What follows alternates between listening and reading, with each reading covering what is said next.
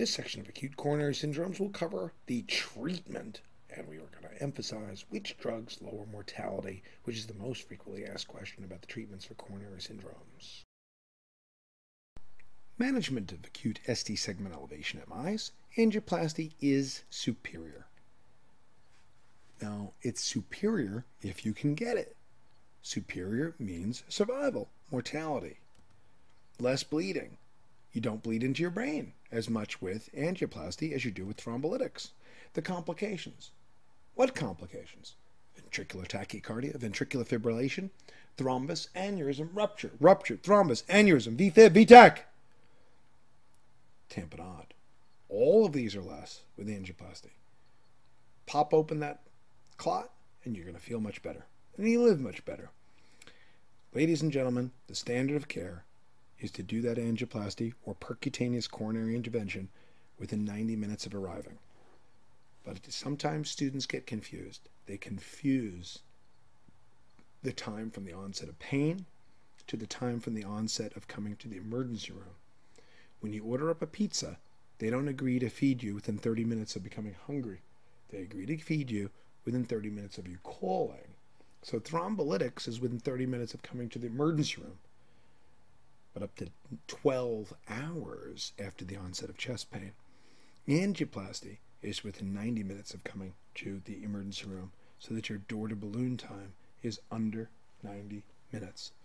If you take 100 people who get their angioplasty at 70 minutes, and you take another 100 people who get their angioplasty at 120 minutes, the people who have their angioplasty at 70 minutes simply live a lot longer and they live better.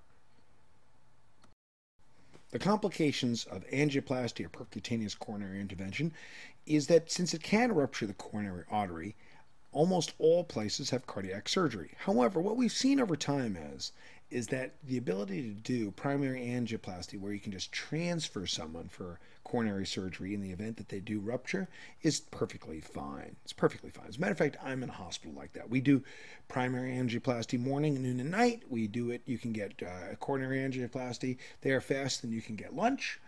And we haven't ruptured one, and we don't have on-site cardiac surgery. So when I'm in a place like this, the biggest problems are restenosis, and that's why you have to use a stent, and you have to use a stent that's coated, and you have to use dual antiplatelet therapy. Now the problem is that that's also why you get hematomas, because the heparin and the platelet drugs can make you have a hematoma at the site of entry into the artery.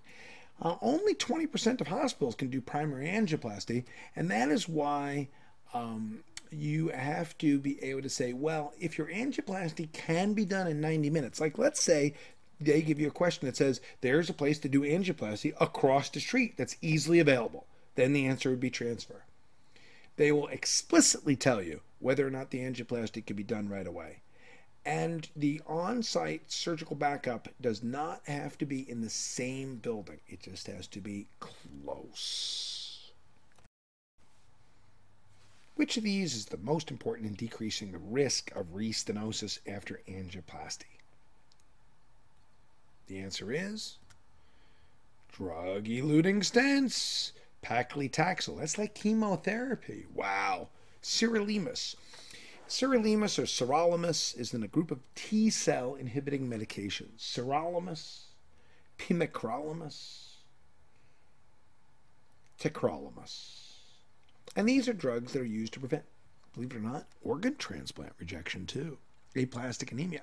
They are immunosuppressives because it turns out that a large part of the reason you restenose is the immune system gets upset with you and causes a proliferation of immune cells that clogs off the stent. Isn't that amazing? So this is actually rapamycin. That's the other name for this drug, T-cell inhibiting drug. Bone marrow transplants and organ transplant rejection. Doing one vessel at a time doesn't really change anything. You'd think it would, but it doesn't. It just doesn't. And as a matter of fact, you increase the risk of complications by going in multiple times and causing more hematomas. Heparin is short-term. There is no such thing as long-term heparin for a person who has angioplasty. Use it at the time of procedure, and that is it. Warfarin simply does not help with arteries. Warfarin is for wanes. Aspirin is for arteries, and warfarin is for veins. Deep venous thrombosis, warfarin. Pulmonary embolus, warfarin. Arteries, cerebral artery, aspirin. Coronary artery, aspirin. Peripheral artery, aspirin. Carotid artery, aspirin.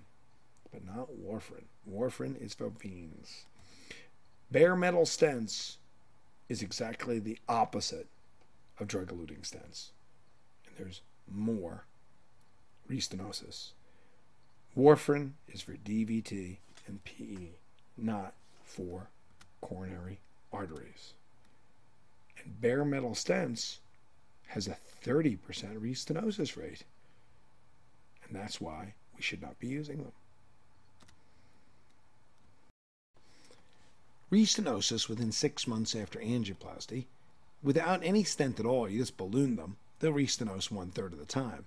That is why stenting is the standard of care. Now, bare metal stents still are irritating, so they restenose more than a drug-eluting stent, which simply inhibit the immune system.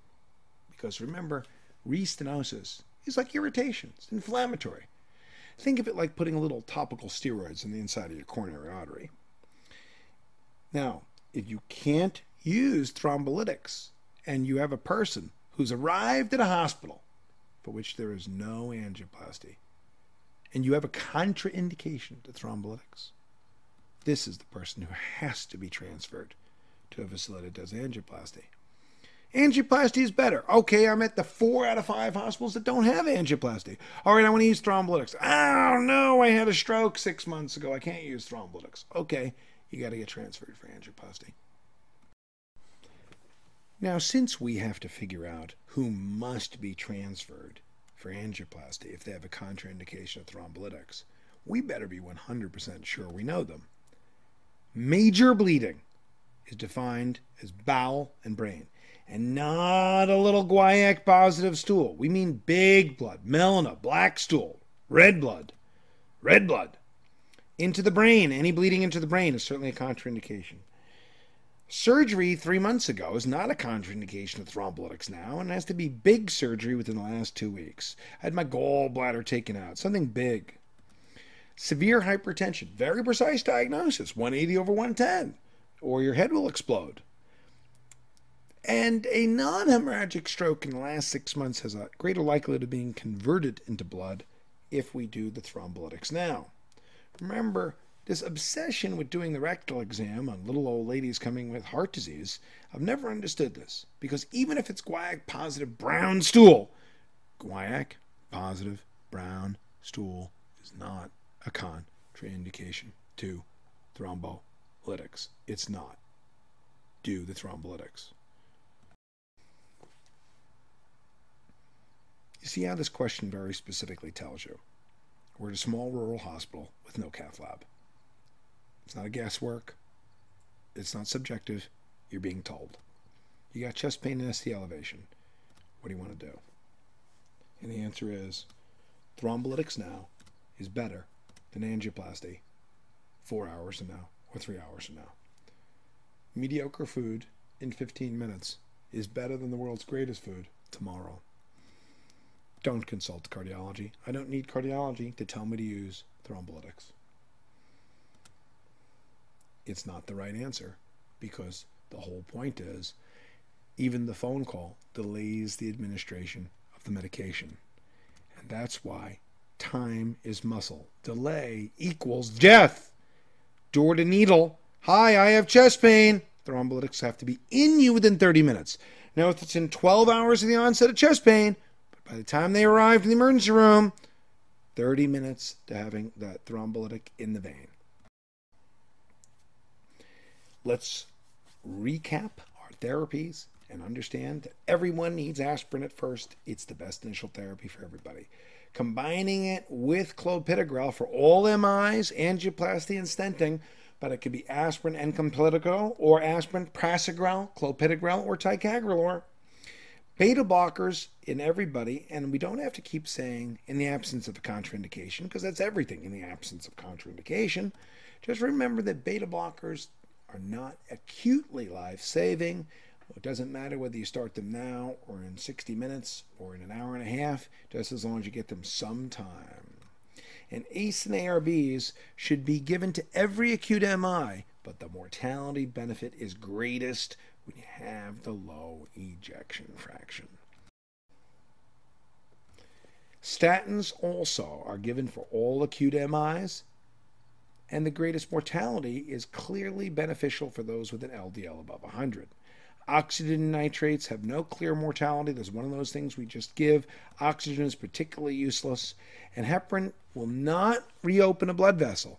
Heparin is given after thrombolytics and angioplasty to keep it open briefly, for a day after, to keep it open. But it is not going to reopen a blood vessel. Heparin is very useful for people who have non-ST segment elevation MIs or other acute coronary syndromes to prevent clots from forming. It will not break open a clot. And calcium channel blockers have not been shown to lower mortality in any form of acute coronary syndrome. We use them when you can't tolerate beta blockers, when you have cocaine-induced pain or Prinz metals, but that's not the same thing as saying they actually lower mortality. This is simply when we use them.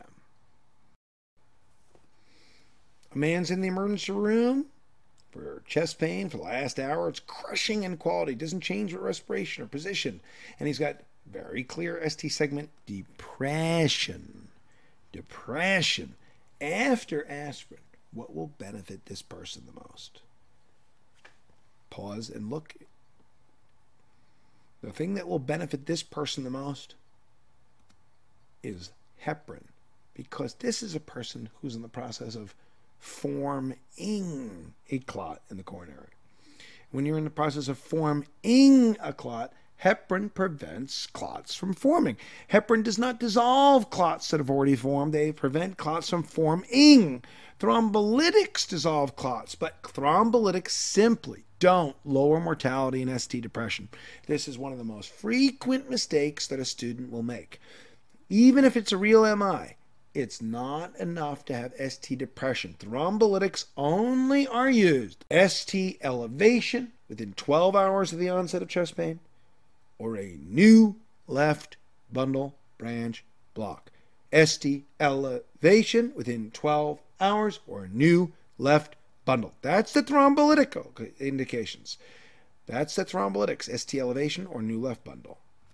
Glycoprotein 2B3 inhibitors, abscissimab, tirofiban, and aptifibitide. Abscissimab, tirofiban, and aptifibitide. These are platelet inhibitors. The glycoprotein 2B3 inhibitor affects a receptor. That's a receptor on a platelet. And these are drugs that are given generally intravenously during stenting in a cath lab. And they help prevent restenosis. Nitroglycerin and morphine are drugs that basically, although they may be used, don't have a clear mortality benefit. And angioplasty is good. Angioplasty might be useful. It's just not first. It's not first. Beta blockers are not useful emergently. They do help at some point and should be given, but they're not as important as preventing a clot from forming. You've got to think of this like a pulmonary embolus, like a throwing off an acute embolus into the lung. Get an anticoagulant to prevent it from growing.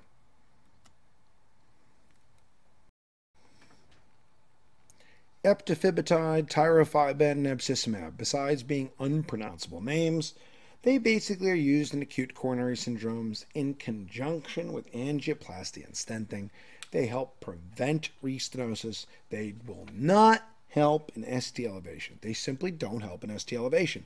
They stop platelet aggregation, but they're not to be used instead of aspirin or clopidogrel. They're additions specifically for people who are going to get stented. They do reduce mortality, and we use them in ST segment depression for those who have very high risk findings, such as troponins and CK elevation, and people who are going to get relatively urgent angioplasty. They are restenosis preventers in those getting angioplasty and stent. They are restenosis preventers acutely. There is no such thing as chronic glycoprotein 2B3 inhibitor use, they are never chronic drugs, ever.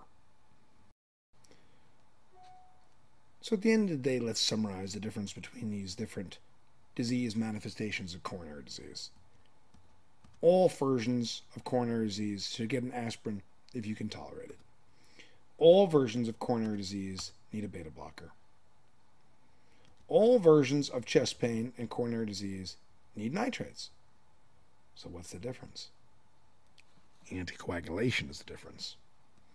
Stable angina, there's no point in anticoagulating someone. They're not forming a clot now. Here it is. You ready? Bing! An acute clot that's forming.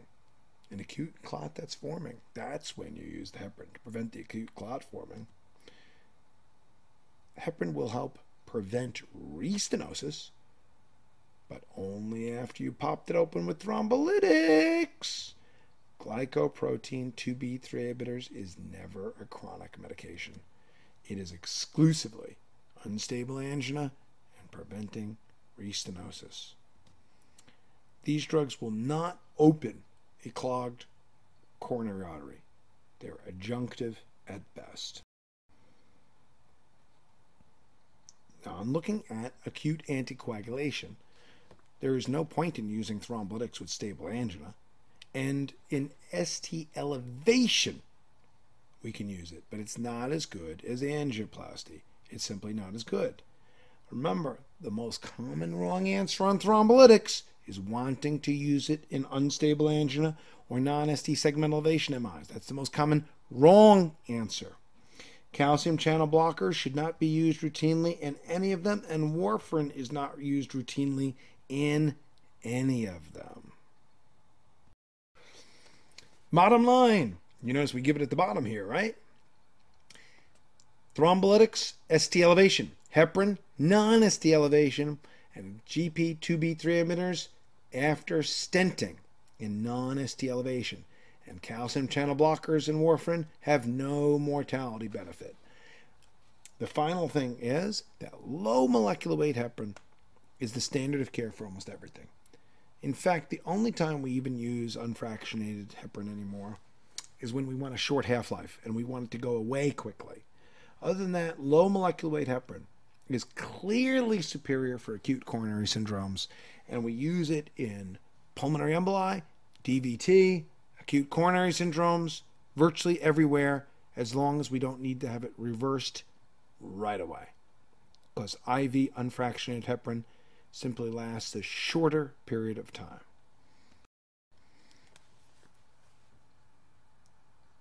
One of the major differences between the very high-functioning student on Step 2 and the person who's just passing is that the high-functioning person knows what to do when it says the initial therapies have been given, but the patient is not better, or there's a complication. In non-ST segment elevation, ACS, and all the meds have been given, and the patient's not better, everyone has to undergo angioplasty and perhaps intervention. So let's be clear on what we mean by not better. It means you did everything and the pain didn't go away, or the heart is outright failing. It's dying in front of you. How do I know that? Because they're developing RALs and S3 and shortness of breath. Or you come in with ST segment depression. Now you have ST elevation. Or you did angioplasty and you did some other intervention, but the troponins are rising. Get back in there. See what's going on in the coronaries directly, if someone's not better. But be precise on what we mean by not better. Let's summarize our management of all acute coronary syndromes between ST elevation and non-ST segment elevation. And remember, you can't tell whether it's non-ST elevation MI and unstable angina until after you have troponins or CKMBs. Both of them get the same basic medical therapy: aspirin and clopidogrel, beta blockers, statins, ACE, morphine nitrates. That's all of them. The difference is that non-ST elevation gets heparin and early or fairly quick angioplasty and angiography, and ST elevations definitely should go immediately to angioplasty within 90 minutes after arriving. Thrombolytics are only if angioplasty is not available That's 12 hours after the onset of pain. Now, here's one new thing. This is not done too much. But the ultimate is, I did thrombolytics, I did angioplasty, and I still have pain. What can I do? Now, this is very rare, but it's still the answer. This is how you get the 305 on step 2, which is you do emergency bypass. That's the only thing you could do. What if the person's pain ultimately didn't go away? You'd have to get in there and bypass it. If you can't use thrombolytics because of major bowel and brain, recent surgery or hypertension, or non-hemorrhagic stroke recently, this person must be transferred for angioplasty. Our next section is the complications of myocardial infarctions. All complications of myocardial infarctions have hypotension. But what's different is that they have different murmurs and heart rates. It is an excellent source of what's the most likely diagnosis questions, which is, by the way, the most common question on step 2. They all cause low blood pressure. All low blood pressure can cause confusion and disorientation, so that's not going to help you. In terms of answering the question, what is the most likely diagnosis? Look first to the heart rate to answer that question. Hypotension will not allow you to answer the question, since all the complications of myocardial infarction can give you hypotension. Consequently, all of them can give you lightheadedness and confusion. The heart rate is a key to establishing a diagnosis because sinus bradycardia is so common in myocardial infarction because it's from ischemia of the sinoatrial node. Third degree AV block is bradycardia, hypotension, Canon A waves. You distinguish it from sinus bradycardia from these Canon A waves. The Canon A wave is because to 19th century men, the neck vein looked like a cannon shot was going through it. Boom, boom, boom. Against a closed tricuspid valve from AV dissociation. And that's how you distinguish it from sinus bradycardia. Because this is something that you can have a low heart rate in both of them, hypotension in both of them, but only third degree AV block has the Canon A wave. That's the only thing you can use to tell before you get the EKG, because there's atrial systole and the tricuspid valve is closed because the ventricle and atrium are out of coordination with each other. So this Canon A wave bouncing up into the neck is also associated with right ventricular infarction because the right coronary artery supplies the right ventricle, the inferior wall, and the AV node. So you have the same arterial supply supplying all of them, the right ventricle, the inferior wall, the AV node. So that's why you get a lot of AV block with inferior wall MIs. Now, the things that we're doing now, this is where we're going to nudge up, and you're going to find no surprises for yourself on test day, trust me. What you're going to do is you're going to look for a person who's got an inferior wall infarction, because 40% of inferior walls have either right ventricular infarction or AV block. But AV block by itself is not such a big deal. Third degree AV block is a big deal. Atropine and pacemaker. All symptomatic bradycardias get atropine first. All of them. Symptomatic means lightheaded, confused, and hypotensive. And give me some atropine. Speed me up. And you should do that first because, you know what, I would personally find it much more comfortable to get a little squirt of atropine than a transcutaneous or transvenous pacemaker. And if it's a third degree AV block, then you put the pacemaker, but atropine first. Now, all permanent third degree AV blocks are going to need a pacemaker, but if they're symptomatic, atropine is the best initial therapy. The right ventricular infarction is not going to leap off the page and shout. It's associated with the inferior wall infarction, clear lungs, and often tachycardia. You can't get blood into the lungs if it can't get into the heart. The first thing you must do is take the EKG leads off the left side of the chest and flip them over to the right side. Just take them, put them on the other direction. That's called right ventricular leads. And the most specific finding is simply finding ST segment elevation in the fourth right ventricular lead. In other words, the same way in anterior wall infarction, you'd see ST elevation in V2 to V4. It's the same thing, just on the other side of the chest. Right ventricular infarction is a small knowledge base. Embrace it. Don't avoid it. Inferior wall infarction, clear lungs, right ventricular leads, give fluids. That's it. Now, this is also because the right coronary supplies that right ventricle, the AV node, that's why you get so many heart blocks, and the inferior wall. And that's why so many of them are associated with right ventricular infarctions. It's coming off the same arterial trunk. And there's no specific therapy. You don't go in and do new angioplasty. You don't specifically pace the right ventricle because the right ventricle is largely a passive conduit. You only have a pressure of 25 systolic, 15 diastolic. Just don't give things like nitroglycerin, which will vasodilate the person, and the person's blood pressure will bottom out. Avoid vasodilators and fill the tank, and you'll be fine. The number one question for you is to simply recognize what is the most likely diagnosis. Tamponade is an unusual complication, fortunately. All complications of MI, such as tamponade, which is from a free wall rupture, have become far less common because of angioplasty and thrombolytics. When we have an untreated infarction, the muscle dies, it weakens, it ruptures, you die. But if you get in there and revascularize, you're essentially preventing death of the muscle, so it doesn't rupture. Now, when it does rupture, you're going to look for a chief complaint of, hey doc, I woke up dead. Pulseless electrical activity, sudden loss of pulse. The lungs are clear. Pulseless electrical activity, which means you can't diagnose it till you get an EKG. You're dead with an EKG that might look normal. The most accurate test is echocardiography, and you do a pericardiocentesis on your way into the operating room for repair if you manage to survive.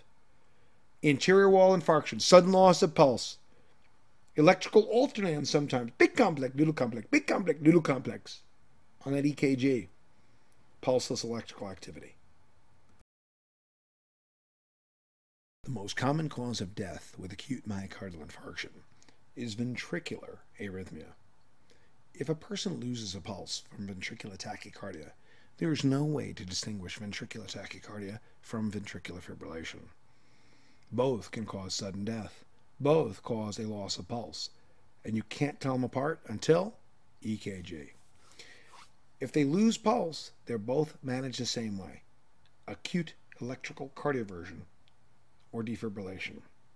Now, the word defibrillation means electrical cardioversion is applied to ventricular fibrillation. And so people can get very, very confused about, well, cardiovert, defibrillate, what's the difference? Well, they're both an electrical paddle on your chest. Cardioversion means electricity converting you into normal sinus rhythm, and defibrillation is just a term applied to converting ventricular fibrillation. But pulseless ventricular tachycardia that's so bad that there's no pulse, is managed exactly the same way as ventricular fibrillation. And these complications, this is the reason that patients go to the ICU. This is the reason why you can't manage acute MIs on a regular hospital floor, and why not at home. Because if they develop VTAC and VFib, you have literally minutes to get them fixed. Minutes. 3 minutes, 5 minutes, 7 minutes. Even with CPR, 10% per minute become all the way dead. So you've got to get them shocked right away. Valve and septal rupture occur when the myocardial infarction kills off the papillary muscle. You recognize it because there's a new onset of a murmur, and often congestion failure, pulmonary congestion, RALS, tachycardia, mitral regurgitation, is heard at the apex and radiates the axilla. Ventriculoseptal rupture is heard at the lower left sternal border, rather where the tricuspid area is, the lower left sternal border. You cannot distinguish them too easily from physical findings because axilla, lower left sternal border is close.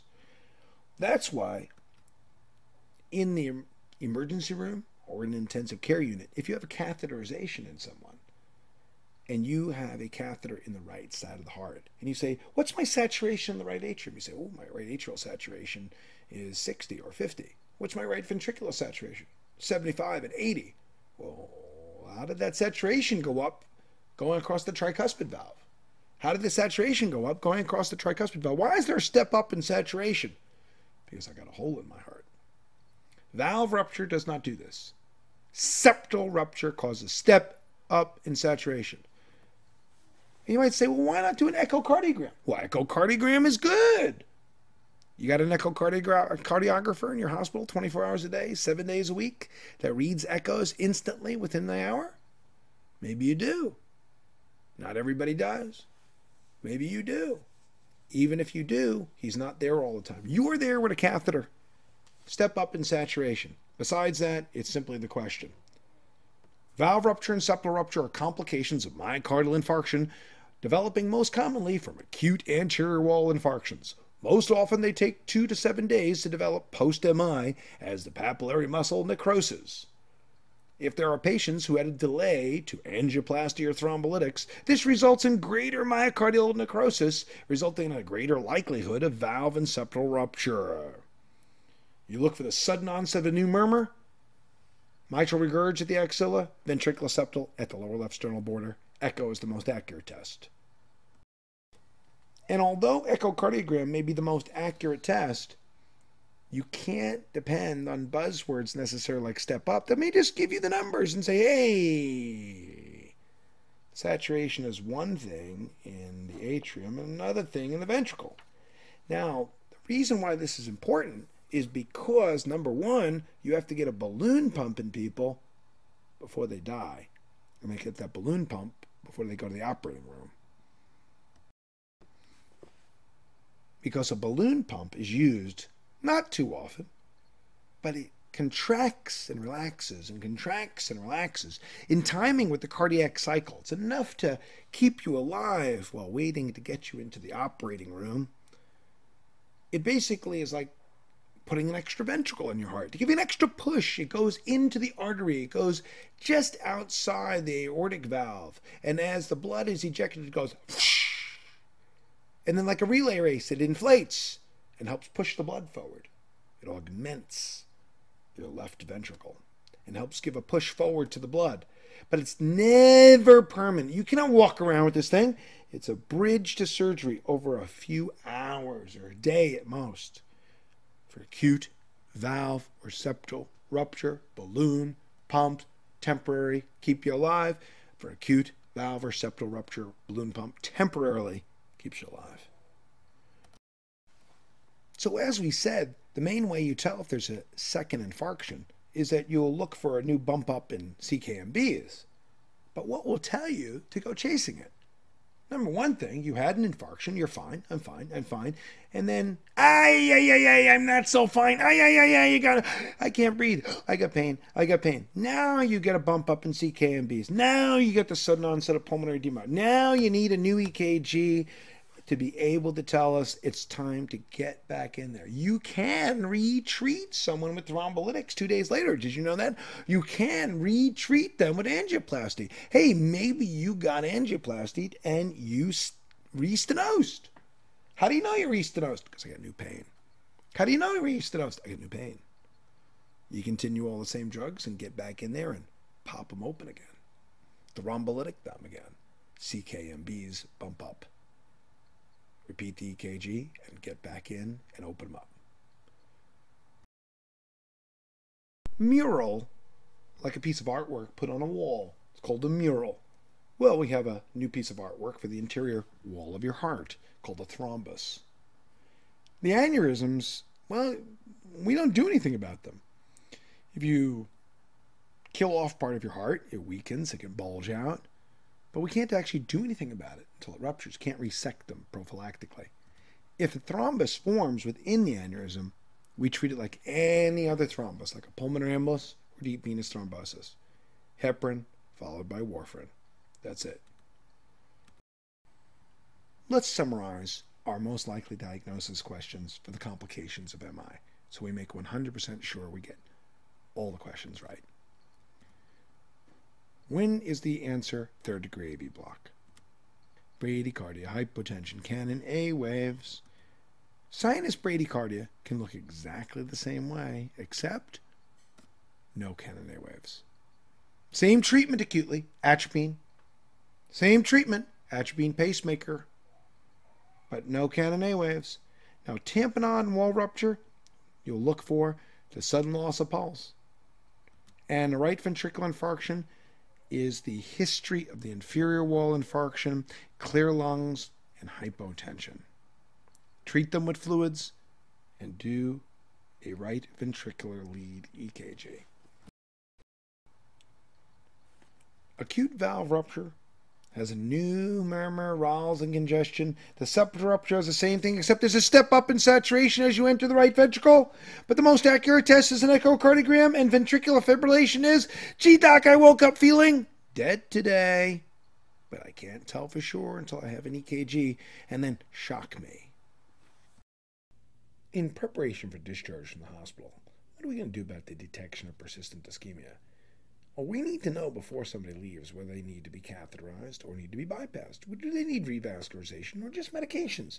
Well, first of all, do a stress test prior to discharge if they've had a myocardial infarction. The next thing is the stress test determines if angiography is needed, because if that stress test is normal, you don't need the angiogram. If the stress test is abnormal, you do need the angiogram, because only angiography determines the need for revascularization. Only the angiography can determine the need for either angioplasty or bypass surgery. Everyone should go home on aspirin, clopidogrel, aspirin, clopidogrel, metoprolol, statins, aspirin, clopidogrel, metoprolol, and statin, and an ACE inhibitor. And it's best for anterior wall infarctions. Everybody, this is the standard of care for acute myocardial infarctions.